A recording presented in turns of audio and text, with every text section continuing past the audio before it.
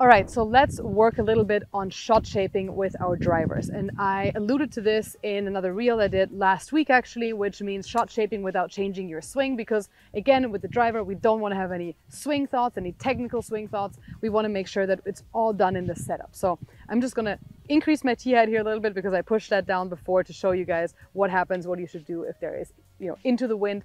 So I'm going to lift this a little bit again so we can actually hit some shots here.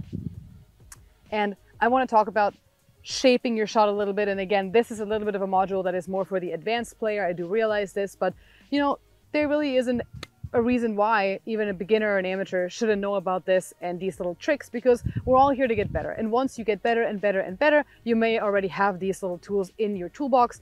And that's what I'm here for. I want to make sure that you guys get the tools, all the tools possible for you guys to improve and to keep improving, right? So I want to make sure that we look at the setup again. So when we recap this really quickly, what we talked about, the ball position on my front big toe, we have a little bit of a K position, bump the hip towards the target, drop your right shoulder down a little bit, make sure these joints are a little bit lower than these joints right here.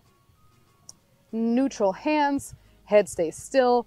And now, if we want to actually hit a little bit more of a draw, we don't change anything here at all. Everything I just did stays the exact same. Everything we walked through and talked through stays the same.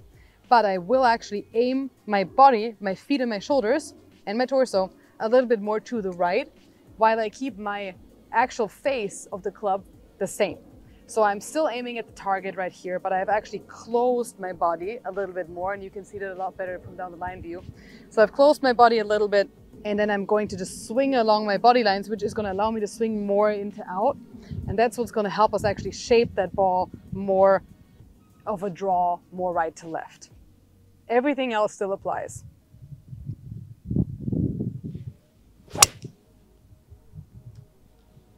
Tiny little draw. I changed nothing in my swing, but I simply changed my setup. So let's do the same thing on a shot that works more left to right. Same concept applies. We want to do a medium tee height, 50-50 over and on the face as we discussed. And now I'm going to set up again, same checkpoints, ball position, K position, hand position, grip and head, making sure all that is good. And then I'm going to open my stance a little bit. So I'm aiming a little bit more left of the target. I'm also going to open my shoulders a little bit, and I'm going to keep my club face pointing at the target, no change. And all I need to do now is swing along my body, and that's going to promote a much more out to in motion because my shoulders are pointing this way. So if I simply take my hand straight back in relation to my shoulders, it's going to go more out to in, which is going to help us hit that little fade. So my body is open a little bit more, nothing else changes. And there you have your little fade.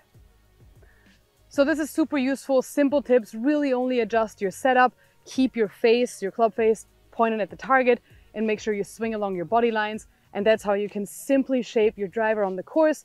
Give it some tries, do it on the range, visualize these shots. Maybe there's a dog leg to your left, dog leg right that you don't like, or that you're kind of fighting the curve and the shape of the hole. Give this a try, and I think you'll really enjoy it.